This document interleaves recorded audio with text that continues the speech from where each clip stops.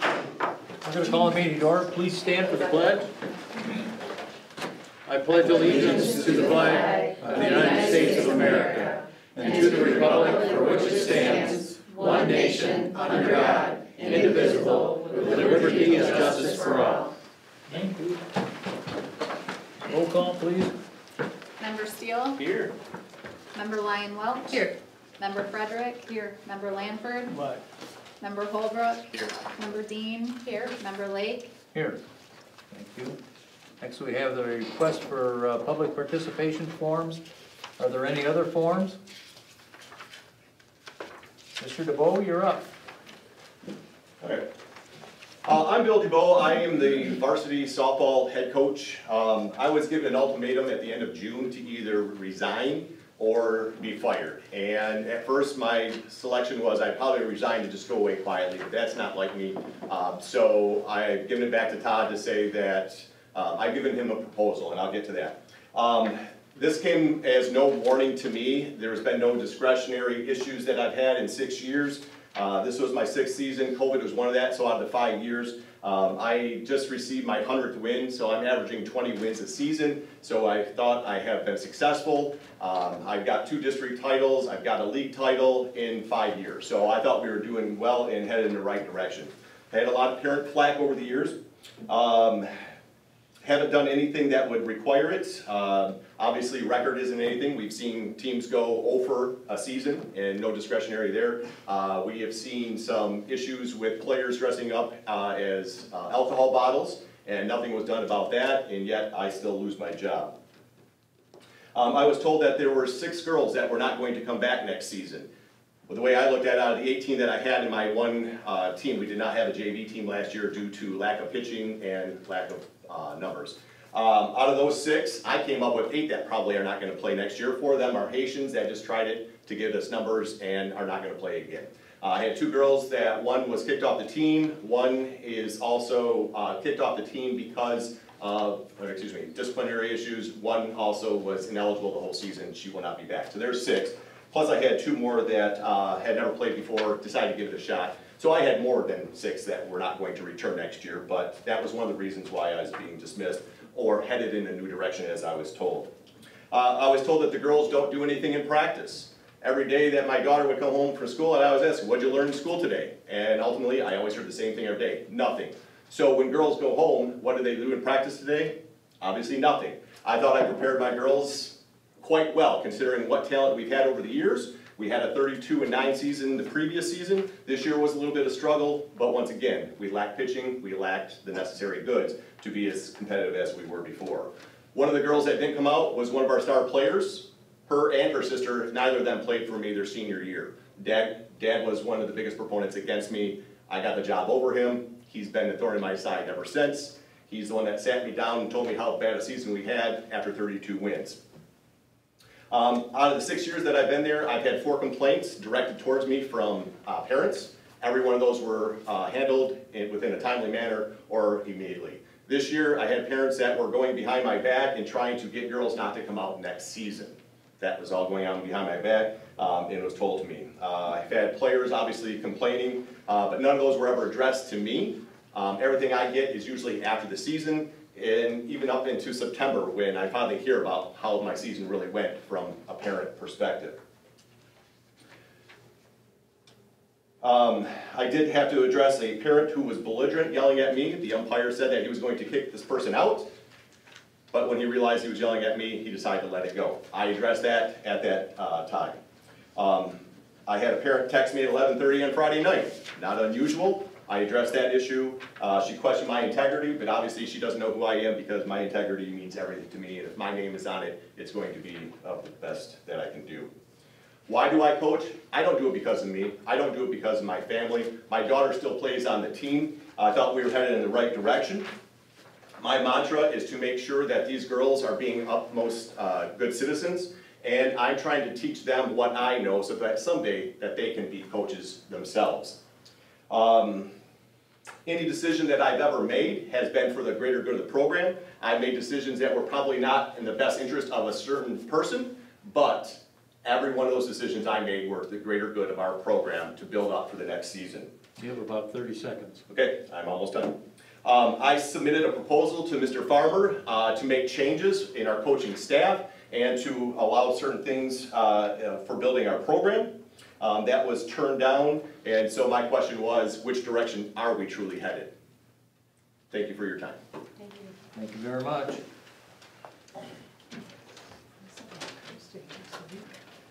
I saw that posting this week. Next, we have a building program presentation. Hi, my name is Courtney Rule. I'm the Director of Clinic Operations at ProMedica. I'm here today to just give a little bit of update about our program. Last year, I came to the meeting, Kristen introduced myself. As you know, Kristen had moved on to a different role, but I wanted to take an opportunity to introduce Carrie Doty. She is our program manager over the school telemedicine program, and I'm over the grant itself. A couple months ago, we met with both of the admin teams at the schools. We kind of just went over any needs or concerns or what we could do moving forward, getting ready for the next school year. When Kristen came and presented, we had just been awarded a new grant covering the middle school, making that a school wellness program, so a designation through the state where we can receive grant funds to help sustain the program. With that, we provided a interagency agreement, which we already had that covered the Coldwater High School grant. So essentially those are the same now. We ran them the same, but one was grant funded and the other one was not. So we have presented an interagency agreement, just an update to that, some verbiage to include the new grant that we received, which that we provided, and I don't know if it was presented to the group, but we do want to motion to see if we can get that approved from this committee here. Also, just a quick staffing update. We do have all of our nurses in all of our programs, but we are looking for social workers. As you know, mental health is at an all-time high, and social workers are at an all-time low. So if you have any social workers, send them our way. But we are looking for that. We've worked with ProMedica to up our wage scale so we could be more competitive with that, to try to obtain a social worker to meet the school's needs and the students' needs. Also this year is our 10-year celebration, which is exciting. One of the very first, well, the first in the state school wellness program was here in Coldwater. So that's very exciting. It didn't start out as a school wellness program, but it turned into one over time. So I'm excited and proud that that is here in our community and in your guys' school. We also have a unique opportunity for another grant that we received for each school. So we've been working with those administrators at the school to get those implemented. Those can cover things. We can use these grants funds as infrastructure, so we can use them for like brick and mortar, so we can build some things within the school, which normally that is not allowed in the grant. So we've been working with the school to see what we can do to make improvements and what are the needs of the school, so we can work together to accomplish that. But ultimately, I am here again I said, we just updated our new interagency agreement. We drafted that up. Again, it doesn't change much, it just changes the verbiage in which now we have 2 school wellness programs, so agreements with the school to cover both of those. Thank you. Thank you. Yep. Are they still discussing their cases with the telemedicine is with the pediatricians? Yes. Yep. European and Araboli? Dr. D. Dr. D. Yep, Dr. D is still here. So they're still presenting those with her and Dr. Cassis, and we have hired a new nurse practitioner. Her name is Amanda Wilson. So all the students in the school are seeing one of those 3. All right. Thank you very much. Yeah. Any other questions? No? Thank you. Thank you. I don't want to answer for all. I mean, I am the big dog, but you know. In what way? What? Big. You don't have to stay for the meeting if you, unless you're just dying to hear. Thank you guys for your time. Okay. Giving you a pass to Yeah, that's I mean, more. you really should, if I had one, we'd be out. We'll take that now. Thank you guys. Thanks for coming, guys. Thank you. Next, we have the approval of the agenda additions and deletions. And we are going to delete the baseball. The recommendation for baseball uniforms, yeah.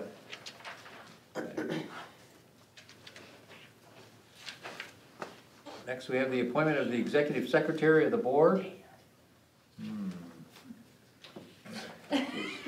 Where is the executive secretary here? Board of Education may appoint an executive secretary of the board. Main functions of this position are to record minutes of the board meetings and carry on clerical duties during the regular hours of the individual's workday for the Board of Education. Additionally, the Michigan state law requires that the Board of Education appoint a consolidated election coordinator. Be it resolved, the Board of Education appoints Heather Harvey as the executive secretary of the board at her current hourly rate, inclusive of regular and special meetings and duties assigned outside regular clerical responsibilities for the 24-25 school year, effective July 8, 2024. Be it further resolved that Heather Harvey be deputized by the secretary of the board to carry on all the duties required of the consolidated election coordinator for the school district, inclusive of the annual election and any special elections during the 2024-25 school year, effective July 8, 2024. Can you explain annual elections? If there's a special election for any reason, and then obviously the regular elections. Because our regular elections are every 2 years. Sometimes we've had special elections depending All right. on, yeah. Is there a motion? So moved. Support. All in favor? Aye. Opposed? Motion passes. Keep up with the good work. Next, we have designation of depositories. Under the provisions of the laws of the state of Michigan, including but not limited to Act Number 40 of Public Acts, school boards are required to designate depository or depositories wherein public funds, including taxes collected, shall be deposited. Be it resolved, the Board of Education approves the designation of depositories resolution designating where the public funds collected, including taxes, shall be deposited as presented herein. A roll call. First, I need a motion. Any discussion? Roll call. Member Dean, Yes. Member Holbrook, Yes. Member Lyon Welch, Yes. Member Steele, Yes. Member Frederick, Yes. Member Lanford, Yes. Member Lake, Yes. Motion passes. Next, we have the resolution authorizing signatures on checks issued by the school district for the 2024-25 fiscal year. That the board president, superintendent, chief financial officer are authorized to sign checks from the following accounts: the debt retirement, building and site, general fund, operating accounts, school lunch fund, payroll checking account, petty cash checking account, flexible spending account, preschool fund, the elementary school activity accounts, like middle school activity accounts, Coldwater High School activity account, athletic activity account, 2018 capital fund budget, project budget. Also that the chief financial officer, the athletic director, and only in emergencies, the secretary of the athletic director may sign checks from the athletic officials account, that the superintendent and chief financial officer are authorized to sign checks from the following account: the 2018 bond construction fund. Be it further resolved that the superintendent, chief financial officer, payroll manager be authorized to transfer money from the general fund account to the payroll account for payroll costs. Be it further resolved, the superintendent and chief financial officer be authorized to transfer money between accounts. Is there a motion? So moved. Support. Any discussion? Roll call. Member Holbrook, Yes. Member Steele, Yes. Member Dean, Yes. Member Lanford, Yes. Member Lyon Welch, Yes. Member Frederick, Yes. Member Lake, Yes. Motion passes. Next, we have the resolution providing for the holding of regular meetings and service of notice of special meetings. The board is required by law to annually update by bylaws concerning the holding of both regular and special meetings. Be it resolved that the Board of Education approves the attached resolution providing for the holding of regular meetings and a service of notice of special meetings for the 2024-25 fiscal year. Is there a motion? So moved. Support. Any discussion? We moved 3 of the dates because of holidays, right?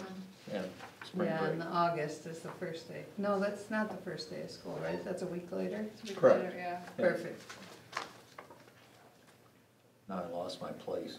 Have we had a motion yet? Yes, Okay, I think it's gotta be a roll call. yes. Member Lyon Welch? Yes. Member Frederick? Yes. Member Lanford? Yep. Member Holbrook? Yes. Member Steele? Yes. Member Dean? Yes. Member Lake? Yes, motion passes. Next, we have the public and closed meetings of the Board of Education.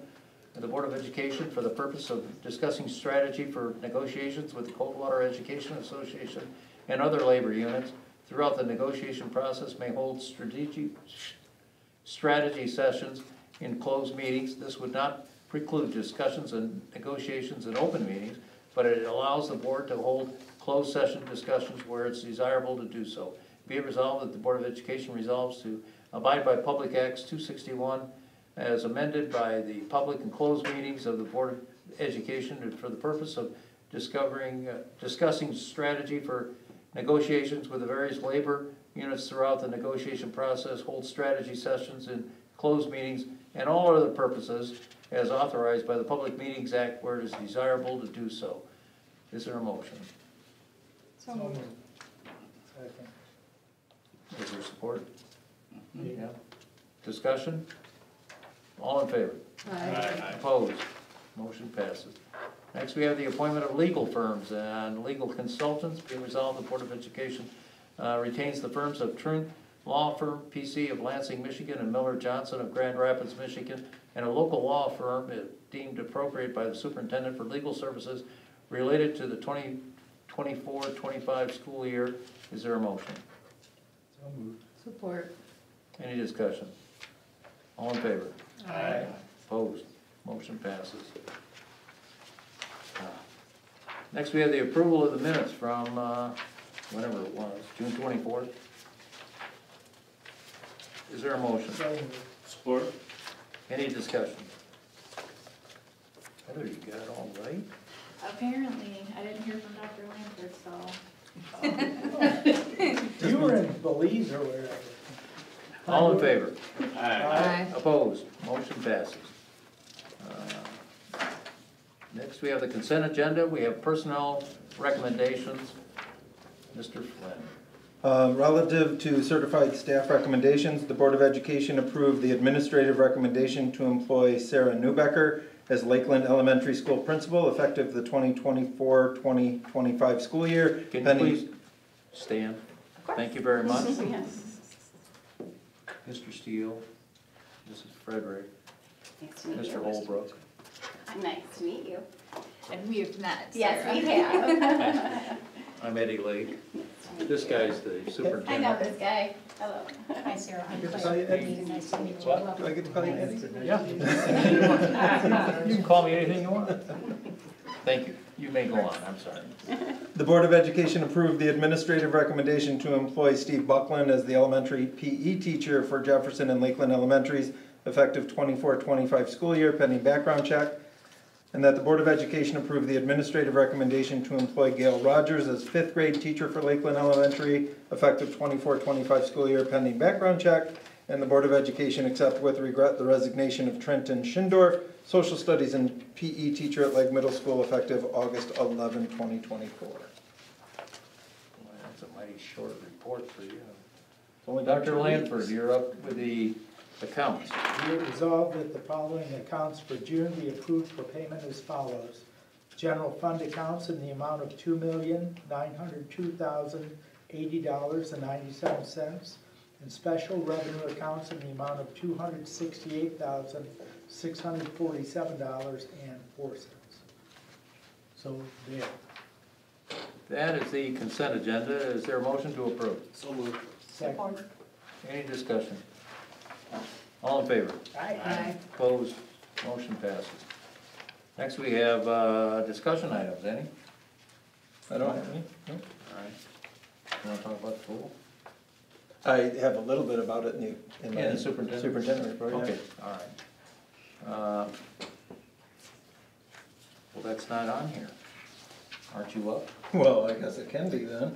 Did I We'll not? make it a discussion item. We'll go ahead and do my report now. Good. It's, since we last saw each other a couple of weeks ago, we began contract negotiations with the CESPA group. Just met last week and are meeting again this week. It should go quickly, we're hoping. Our new website went live on July 1st. We're still under construction a little bit and learning how to best utilize it and get as much information on there as we can and get the building principals trained to be able to put items on as well. And we'll begin with the promotion of our new website next week. There's an actual rollout plan that they provide to us. And then regarding the Aquatic Center, we're continuing to have conversations with the city and with others. We met with, the mayor and I met with Coldwater Township last week to discuss some opportunities and some ideas. But really what this has done, what this conversation has done, is really created an opportunity for a strategic plan for improvement of operations and long-term maintenance needs. It seems like this has gotten the ball rolling, so we're forming a committee and we'll be giving regular updates on that as well. All right. Thank you very much. Next we have the action items. Recommendation to approve the agreement and addendum for school-based health services with ProMedica Coldwater Regional Center of the Branch County. Since November of 2013, Coldwater Community Schools and the ProMedica Coldwater Regional Health Center of Branch County have maintained an agreement for school health services. The new agreement for the period of January 19th, 2024 through June 30th of 2026. Be it resolved that the Board of Education approve the agreement and the addendum through June 30th of 2026 with the ProMedica Coldwater Regional Hospital and the Branch County for school-based health services at Coldwater High School and Lake Middle School as presented. Is there a motion? So moved. Support. Any discussion? Roll call. Member Lanford? Yep. Member Dean? Yes. Member Steele? Yes. Member Frederick? Yes. Member Holbrook? Yes. Member Lyon Welch? Yes. Member Lake? Yes. Motion passes.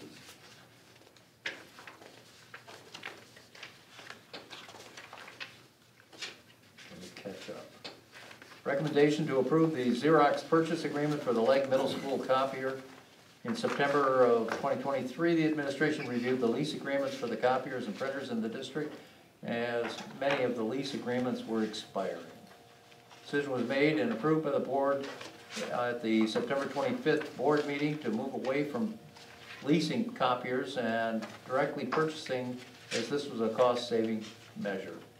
Be it resolved, the Board of Education approved the purchase of a new Xerox copier for Lake Middle School through the business impressions for the total purchase amount of $16,626 as presented. Is there a motion? So moved. Support. Any discussion? Roll call. Member Dean? Yes. Member Holbrook? Yes. Member Lyon Welch? Yes. Member Steele? Yes. Member Frederick? Yes. Member Lanford? Yep. Member Lake? Yes. Motion passes. Next we do not have. Do you have anything to say? Announcements and comments. The next regular meeting of the Board of Education has been approved to be held on August 26, 2024 at the Administrative Office Building. Are we done? Yeah. Okay, we're adjourned.